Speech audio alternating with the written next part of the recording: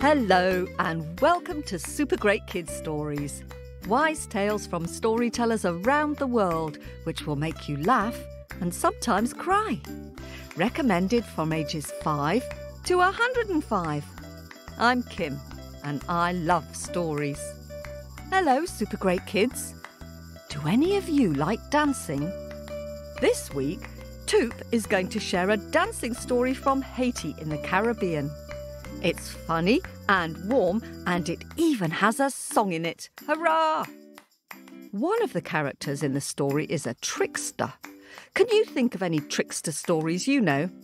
See if you can remember a Super Great Kids trickster story while we tell your grown-ups about our sponsors. Hello, Super Great Kids. Did you think of a trickster story? How about Kojo the rabbit? Remember that one? Or the race between Donkey and Toad? Well, now here's Tuup with another trickster story. See if you can spot who the trickster is. Are you sitting comfortably? I'll say crick and you say crack. That's how they do it in Haiti. Ready? Crick. Crack. That's right. Let's do it again a bit louder. Crick. Crack. Here it comes. Kokioko samba, now I dance, Kokioko samba, now I dance like this. Kokioko samba, now I dance, Kokioko samba, now I dance like this. A long time ago, somewhere in Haiti, within the Caribbean, there was a king. This king, what he loved most of all was dancing. He loved to open up his palace grounds to artists, dancers, musicians, painters. He enjoyed the celebration of entertainment. But one day, his treasurer came to see him, saying, "Sire, you can have no more entertainers. No more must come into the kingdom. Sire, all must stop." "Why?" asked the king. "You know how much I love entertainment. Storytellers, dancers, acrobats, musicians, all are welcome." "No," said the treasurer, "we do not have any money in the treasury. All the cowrie shells are very low. Very, very low indeed. So all must stop." Cowrie shells are a small little seashell that you can find. That was the currency. The king was very, very sad indeed. He was going to miss all the entertainment. That evening, he went for a walk in his garden. And as he was walking and listening to the crickets and the grasshoppers,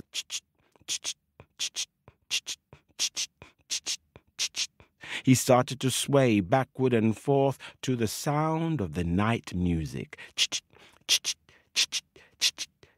And the song came to his mind. Kokioko samba, now I dance, Kokioko samba, now I dance like this. He made a song. Kokioko samba, now I dance, oh, now I dance, yeah, Kokioko samba, now I dance like this. Oh, the king thought to himself how clever he was. He had made up a song, he had made up a dance, and the king thought, you know what? I will hold a competition. If anyone can dance the Kokioko samba, they will win 100,000 cowrie shells. Wow! He went to his bed, singing his song. Kokioko samba, now I dance. Early in the morning, he called someone to his palace to write up a poster and make a proclamation saying, whoever can dance the Kokioko samba will win 100,000 cowrie shells. And he put that poster all around the island. Oh, people, they came from the villages. They looked at the poster and they said, 100,000 cowrie shells? I'm going to enter the competition. When the time came, the palace gates were opened, and dancers came from all over the island and beyond. Dancers came from Cuba, dancers came from Guyana, dancers came from America, dancers came from Ireland, dancers came from far, far away. They tried to dance the Kokioko or samba. Koki. Oh, I'm sure this is the Kokioko or samba, but you know the king said to them, no, none of you have got it. None of you have got the Kokioko or samba. This was how the king was able to have free dancing and free entertainment for as long as he wished. The king thought to himself, he was very, very clever. One day, the king's treasurer, remember him? He has a particular name. His name is Malice. The treasurer, Malice, he was returning to the palace gates. He had forgotten something there, and as he was passing the walled gate of the palace gardens, he could hear, Kokioko o samba, now I dance, now I dance. Oh, said the treasurer, that sounds familiar. Kokioko o samba, now I dance like this. The treasurer put his eye and spied the king in his garden, dancing, twirling around, hands above his head and hands down low. Kokioko o samba, now I dance, woo, now I dance. Hey, said the treasurer, the king, he has the Kokioko or samba. That's why he can have free dancing, free entertainment, and no one will ever win the competition. The treasurer took out a notepad and started to write down the words to the song. Koki, o, ko, o, yeah, samba, hands in the air, yes, hands down low, yes. And before you know it, the treasurer, Malice, wrote down all the steps and all the words to the song, saying to himself as he left the palace gardens that he was going to win 100,000 cowrie shells. Early in the morning, the treasurer, Malice, he woke up and he went into the woods to go and find a friend named Bouki. You see, Malice, he could not enter the competition himself because he worked for the king. Malice said, I cannot enter the competition. The king knows me, and I would break all the rules. Malice had to find someone independent, which is why now he is knocking upon the door of his friend named Bouki. Bouki is a big, broad man who works the land. Bouki does not have the time for entertainment and dancing and singing. Bouki works hard. But Malice knocked upon the door. Bouki! Bouki! Bouki opened up the window and looked down, saying, Malice, what is it you want? Oh, said Malice, don't you want to enter the competition and win 100,000 cowrie shells for you, Mrs. Bouki, and all the Boukies? Bouki looked at Malice, saying, Malice, every time I get myself tied up with you, it's always a problem for me. Malice, I don't want anything to do with you. But Malice replied, Ah, Bouki, come. Come down. You will win 100,000 cowrie shells and things will be good. I promise you. Bouki reluctantly came down and found himself now standing before Malice. "Oh," said Bouki, "what is it now about some competition?" "Ah," said Malice, "the competition. The king is holding a competition, and anyone who can dance the Kokioko or samba will win the contest prize. Now, Bouki, I have the words and I have the dance, but I cannot enter the competition myself, so you will have to enter on our behalf." Said Bouki, "I'm not sure about this, you know." "Oh, yes," said Malice, "I'm very sure. Now listen, it goes like this. Kokioko, oh, samba. Now I don't, you know, Malice has a croaky kind of thin voice. "Now I don't, Kokio, hands in the air. Now I hands down low. Now I dance like this." All morning Malice taught Bouki the steps, the words, and the steps. And sometimes Bouki would get his feet tied up between what was right foot and what was left foot, and how to turn this way and how to turn that way, and would fall flat on his face.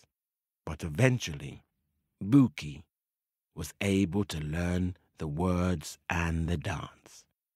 Kokioko, oh, samba ba. Now I dance, now I dance. That's it, you got it. Kokioko, oh, samba. Now I dance like this. Before you know it, once again, the king's palace doors were opened. Dancers came from all over the world to enter the competition. But to each one, the king said, "No, that is not the Kokioko. No, that is not the Kokioko." And the king sat there, feeling so happy with himself that he could have free dancers, free entertainment.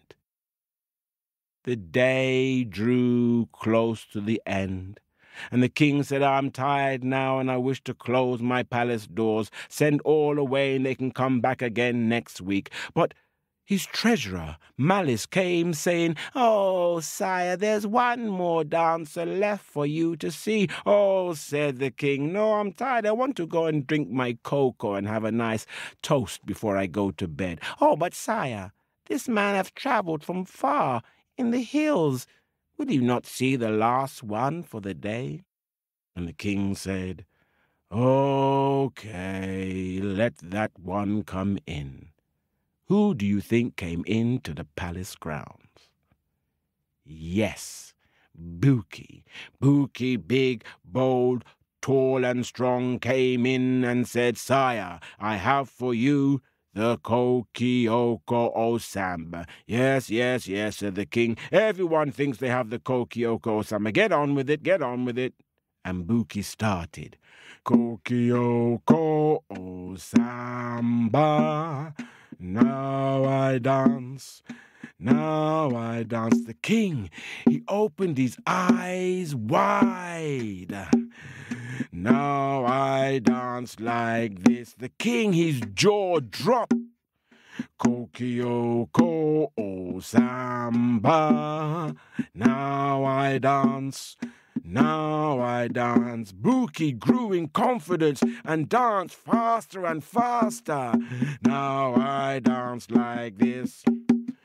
Kokioko, samba. Now I dance, oh, now I dance. Hey, Kokioko, samba. Now I dance like this." The king is a king, and a king's word is a king's word. And everyone could see upon the face of the king that Bouki had won the competition. The king said, "Bouki, I do not know how you have done it, but you have sung the song of the Kokioko, and you have danced the dance of the Kokioko, and so you have won 100,000 cowrie shells." Bouki smiled. Bouki picked up the large sack of shells, threw it on his back, thanked the king, and left the palace and started to make his way back home to Mrs. Bouki and all the little Boukies. As Bouki was walking through the forest, who do you think would come to meet him? Yes, Malice, the treasurer. "Oh," said Malice. "Oh, you've won, you've won, you won, you've won, you won. I knew you would win, I knew you would win. Now, listen, Bouki, when someone wins something, you know they should celebrate." "Yes," says Bouki. "Celebrate?" "Yes, you must give thanks. Give thanks for your winnings.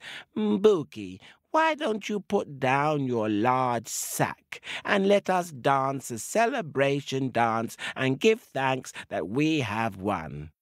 Bouki put down the sack with a big beaming smile upon his face, and Malice said, Now follow me as we celebrate this winning. If you have no sense, put your arms in the air, close your eyes and dance. Now do what I'm doing, Bouki. If you have no sense, put your arms in the air, close your eyes and dance. Bouki, do it, come on. If you have no sense, put your arms in the air, close your eyes and dance. That's it, you got it. If you have no sense, put your arms in the air, close your eyes and dance. Now make sure your eyes are closed. If you have no sense, put your arms in the air, close your eyes and... You have to dance round and round. If you have no sense, put your...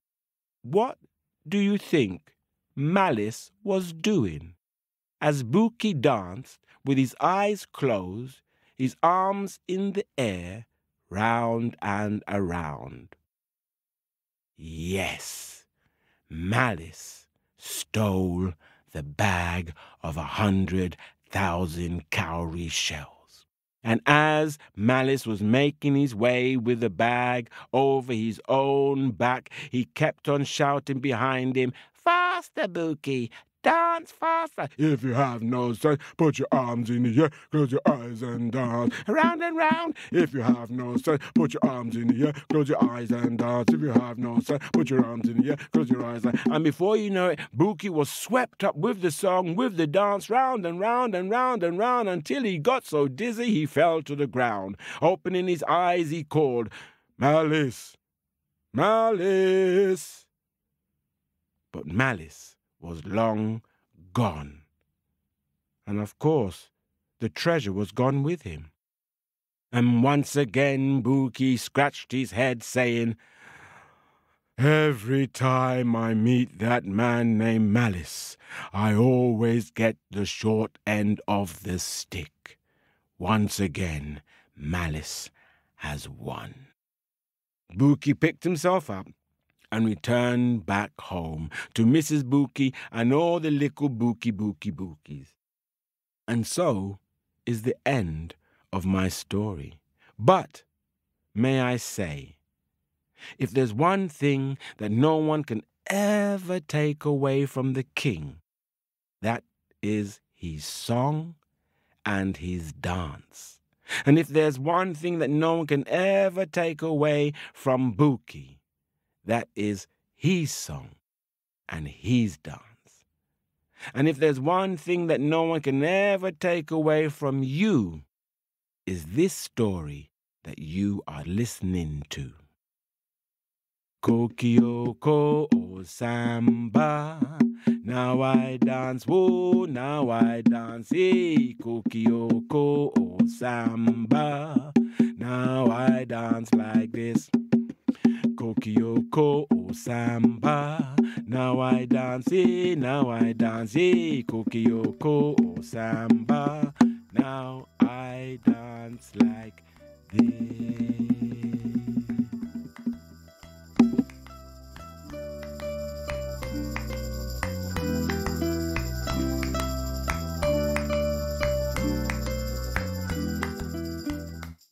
Thanks for listening.